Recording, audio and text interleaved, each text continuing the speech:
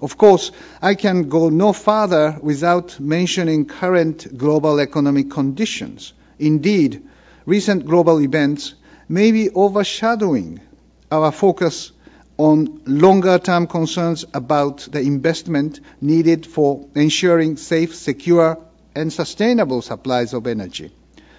The current downturn may be giving relief from the extraordinary high oil prices that we saw last year.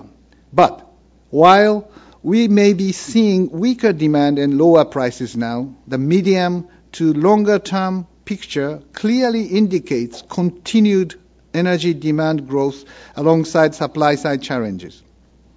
As such, the current crisis threatens to derail the supply side investment needed for the future. This in turn could see us facing a supply crunch in the midterm when the global economy picks up again, thereby threatening energy security.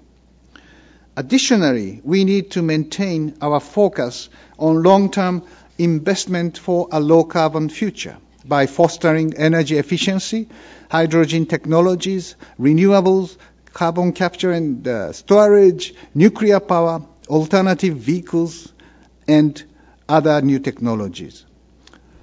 Let me note here that these two parts of the investment equation, traditionally supply-side investment and support for low-carbon technologies, are not incompatible. Rather, both are needed.